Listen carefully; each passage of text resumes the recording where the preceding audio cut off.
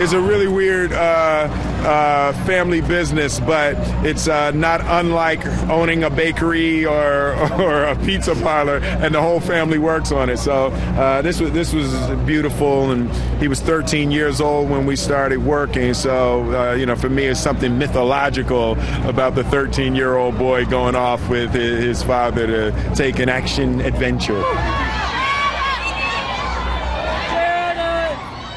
It's keeping fit.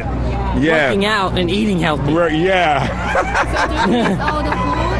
Huh? Do you miss all the food? No, you can eat what you want sometimes, but when you're training, you kind of have to eat special food. Yeah, it really is. To me, if there's a secret, the big secret is you can't do it in a week.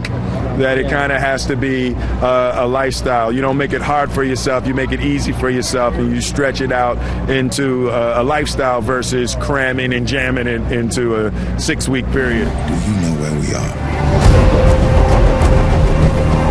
No, sir.